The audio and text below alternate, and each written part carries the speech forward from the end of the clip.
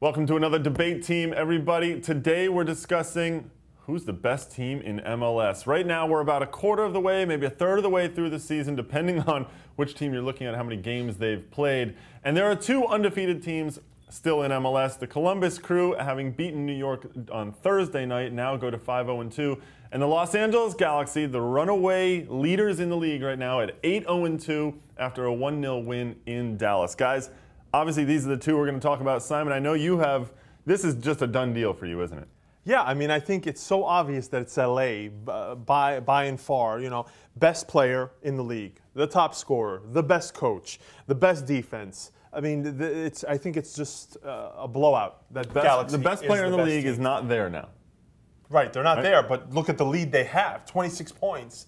You know, undefeated. Simon, the only reason that they're that far ahead of the Columbus Crew is that they've played 3 more games than the Crew. The Crew basically have the same record, assuming they win their games. Now, again, you can't assume that they're going to win their games, but the Crew are undefeated, right? They have 2 road draws so far. That's it. That's the only blemish on their record. Jason, you're going by math too there. Did you watch the Crew games? Yeah. How many of them did they need a last-minute penalty kick to get through? Did they earn the last-minute penalty? And how about Chivas USA last week? I mean, the Crew, they've played their fair share of good soccer, but they've looked the most shaky in their games. Galaxy, solid. The Galaxy started hot, and where have the Galaxy gone since then? Buttle stopped scoring. They won this game in Dallas, but they've had a couple games where they've struggled to score, struggled to generate offense in the last few weeks. 3 of those wins are 1-0 wins, right? Which, okay, if you're going to say that they've been overpowering, which I don't think they have been, the Galaxy have not been overpowering, they have dominated those games. But I would argue that Columbus, as you're saying, they get those last-minute wins and all that.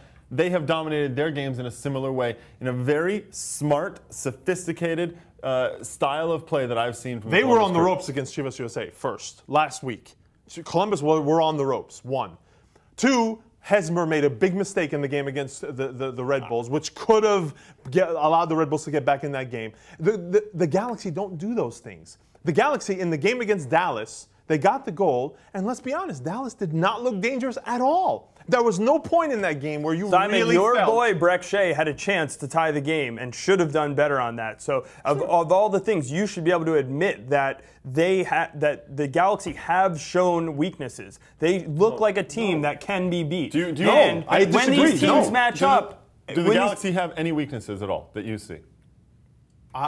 If they go down a goal, that's what I would like to see. If they do go down a goal, how they react. That would be the only thing that would get me nervous. Which they haven't seen yet. If they have to chase the game, right. It's a weakness that we haven't even seen yet. Simon, which goes to my point that they have been as perfect a team as you can have. Simon, right how now. about age? How about age being a weakness for the Galaxy? Because over the course of this season, a long MLS season, and not only that, but playing in Champions League as well, this Galaxy team is going to have to play their entire roster. And they're going to have times where they're going to struggle with injuries. Donovan Ricketts has shown he's a guy who can... That also holds true for the Columbus Crew. Why it doesn't hold true for Columbus is because Columbus's depth is better. Columbus is better off the bench than the Galaxy are. And I stand by that. Guys like, you agree with me, I know, on this. Guys like Renteria coming off the bench, Jed Zahner coming off the bench. They have players, Eric Bruner, Andy Iro, who can come off the bench, make an impact. It's and comparable. Ekbo.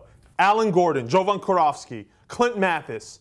These are guys that have done nothing. The only thing any of those guys has done recently is Jovan Korofsky hit a ball hard at Casey Keller, and Casey Keller misplayed it for a goal. Don't discount the professional track record of these guys, please. These are proven professionals. They know how to contribute in a game. They know how to do their job. And Bruce Arena, all he asks of his guys, do your job on the field. And they know how to do it. Their job is to score with Landon Donovan away. I don't know that really is going to happen. They scored. Yes, they scored. They scored against Dallas. They got it done. They did. They got the goal. To this day, the only offense they created was that one play. That's all I'm saying. To this day, if you look at results, there's nothing you can point at with the Galaxy as to a weakness. There's nothing. Absolutely nothing. We're talking about the span of an entire season here, Simon. No, so we're playing Nostradamus now. Where's your crystal ball? I mean, forget about that. We have games. We have 10 games that the Galaxy have played. They've played a third of their season. Where have the weaknesses been? I agree with you on that one. However, let me say this. Columbus and Los Angeles play each other next week. Right? Yep. Columbus, in the meantime, they will play Kansas City on Sunday. In Kansas City. Right? They get Guillermo Barros Schelotto back. He didn't have him against New York. And I think that he is a factor that maybe takes Columbus up and over the Los Angeles Galaxy. Columbus have not had a chance, number one. First of all, and this goes back to your point, they haven't had a chance to play their 10 games. They've only played 7 so far. So if they had played 10, and let's say they came out 8-0-2, right? Who would you say is the better team? Now, I understand that's a total hypothetical, right? We can't say that. Getting Schelotto back, to me, he is such a game changer, and I agree that Landon Donovan is as well, right?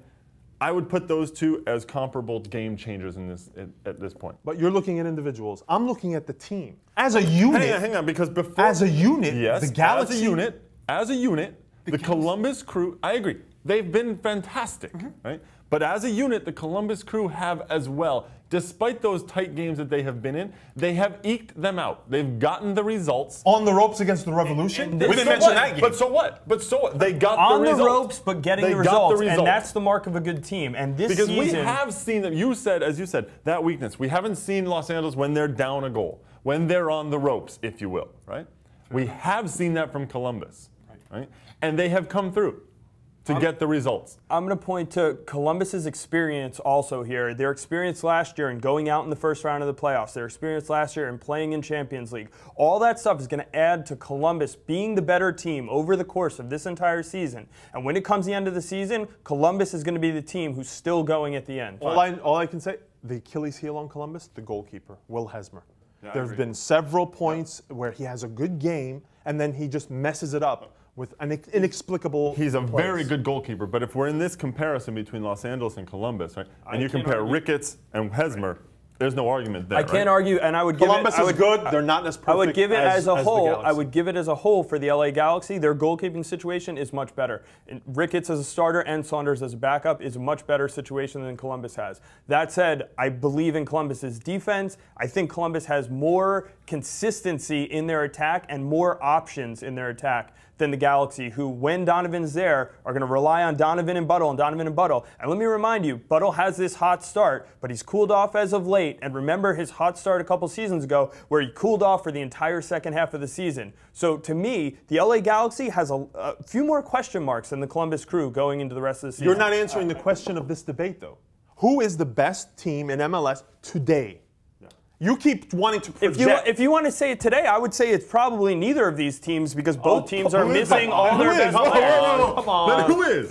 Who is? Real Salt Lake. Oh! Real Salt Lake right now, today, Simon just had a heart attack. right now, today, they are a better team, Simon, than the Galaxy without Donovan and Buttle and with the Crew without Rogers and Marshall. And to me, the debate is who's going to take this season? Who's the best team this season? That's why I'm saying over the course of the entire year, Columbus is the best team. I don't. We're speechless on that one. I don't know. So he has the Galaxy, Columbus, and Salt Lake all being the great teams. No, but he has Salt Lake up above. You put in the Up wrong above order. as well, It's yeah. Salt Lake, and then I don't know, Galaxy, Columbus. I don't know. Well, again, another debate team. Jason has had his say in that one. Simon, of course, is about to blow a gasket over here, and probably when that camera turns off, he's going to hit Jason or something like that. Join us again for some more debate teams from the U.S. national team. We'll actually be live at the stadium out in Hartford ahead of the Czech Republic game.